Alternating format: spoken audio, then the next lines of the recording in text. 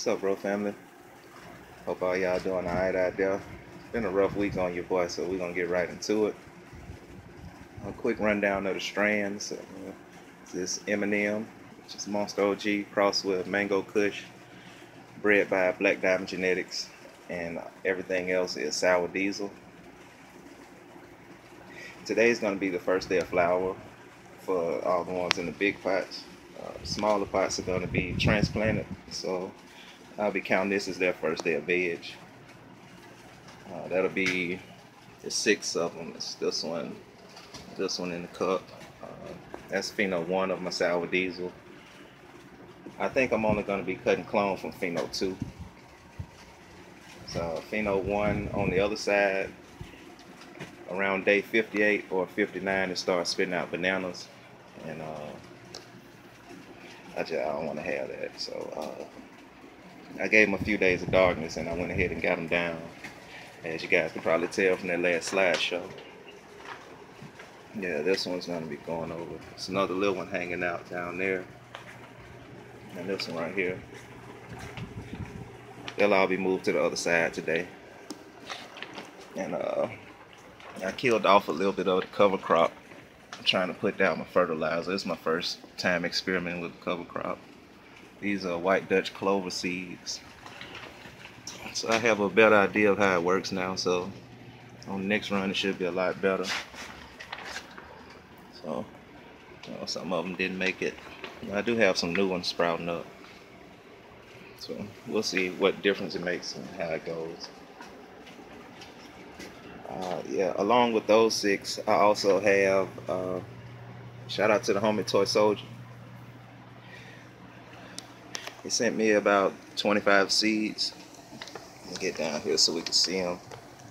And I popped 15 of them. And out of the 15, I end up with 10. The strands I popped were the Super Grover. That'll be these 4. And Crazy Glue. That'd be the 3 in the middle. And New Orleans Nights. That'd be the 3 on the back side. And I'm actually glad this one started to come up. She was the last one. But the seed kind of held on to that leaf on the edge right there. And when I pulled it off, it picked off the leaf a little bit. So I was kind of worried about that one, but it bounced back from it. The New Orleans Nights is a cross of Tahoe OG and Sucker Free OG. The Crazy Glue is Gorilla Glue number 4 crossed with the Sucker Free OG. And the Super Grover is Blue Cookie Monster crossed with the Sucker Free OG. The way it looks, the Super Grover it's kind of developing a little faster than the rest of them, so I'm excited to see how she turns out. I don't want to disturb the plants too much with light off this phone, so I'll put a list of all the stuff that I top dressed down on, and hopefully this M&M will start to bounce back and look a little better.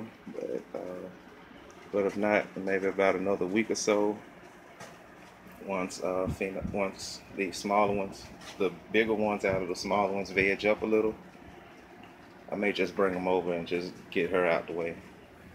And we'll see how it goes. I don't want to make a mistake like I was about to make last time, cutting down half of the room, which I'm glad I didn't.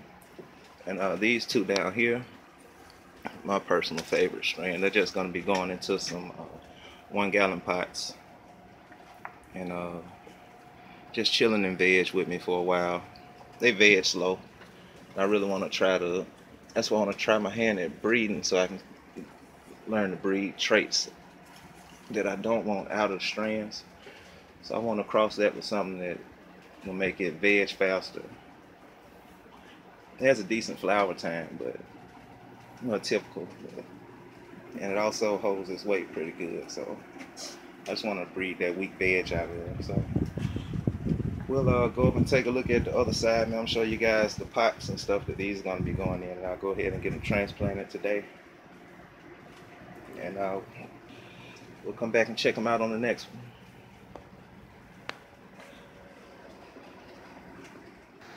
Made it over to the other side. This is how the plants are going to be laid out this time. All the 5-gallon buckets are the new genetics. Hopefully I can get them to around a foot tall by the end of the month and go ahead and flip them just to see how they grow and how they smoke and the different phenols that I get, and I'll take my clones from there. Hopefully we get a good ratio of male to females. And now that I look at it, I may just give these other two 5-gallon buckets and just put them on the end right here and just fill this room on out. And that way everything in the veg area will either be a seedling or a clone. So yeah, that's about it. We're going to get these transplanted, and I'm also going to be bringing in the reservoir and stuff today too. So yeah, we're going to get back to it. As always, you guys be careful, stay safe out there, and we got more videos and updates coming soon.